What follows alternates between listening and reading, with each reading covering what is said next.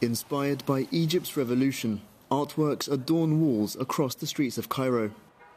Commemorating the extraordinary events in the country since the January 25 uprising, they now form the backdrop to everyday life. The street art takes several forms, but most are outpourings of pride. "Raise your head up high, you are Egyptian," the graffiti on this downtown wall proclaims. But along with such sentiments comes a concerted effort from some to commemorate those that lost their lives during the revolution.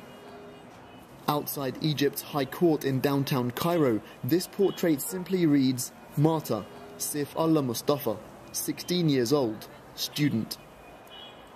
Sif was one of the hundreds who lost their lives in the struggle to oust former President Hosni Mubarak from power. One human rights group says almost 700 people died in the uprising, although official statistics put the number closer to 400. Artist Mohammed Fahmy, or Mofa, is behind this project to create murals for the martyrs.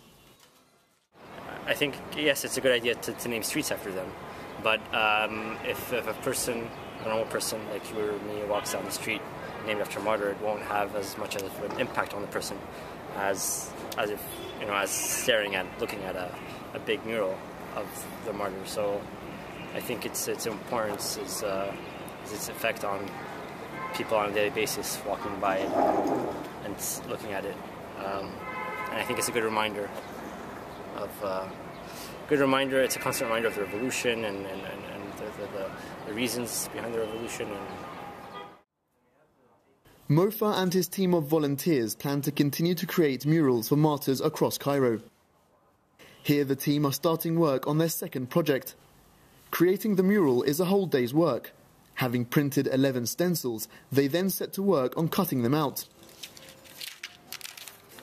One of the volunteers explains that he wanted to come and help out as part of a move by the people to reclaim the streets from Mubarak and the old regime. Many people throw garbage in the street because they don't feel this sense of belonging to the place. They don't feel this is our home, it belongs to someone else. It's like invaded. Egypt was invaded by a gang. So now people start to feel, I don't have to throw garbage, I don't have to destroy things, I have to think more, because now I'm getting back my home, I'm getting back my freedom, which I didn't have before. It's like a newborn, and yeah, it's beautiful. It's spreading everywhere, the spirits. Everybody would like to do anything to help this image of the revolution. Having finished the preparation, the real work begins, painting the portrait in a public space. Medan Felaki in downtown Cairo is the chosen location. Instantly, crowds gather to see what the commotion is about. When they find out, many offer a helping hand. This ladder was lent to the project by members of the local community. During the previous project, passers-by offered to go and buy paint and supplies. Onlookers are supportive of the group's efforts.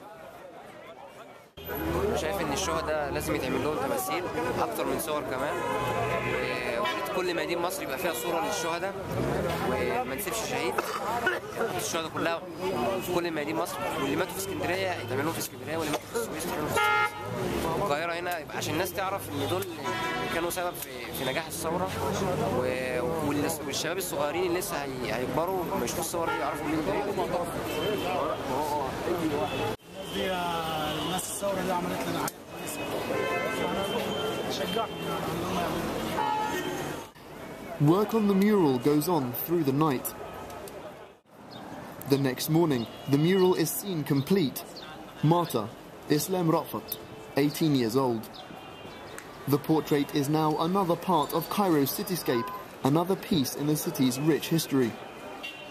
Their purpose is to ensure that the people never forget those among them who died for a free Egypt, one which they themselves will never experience.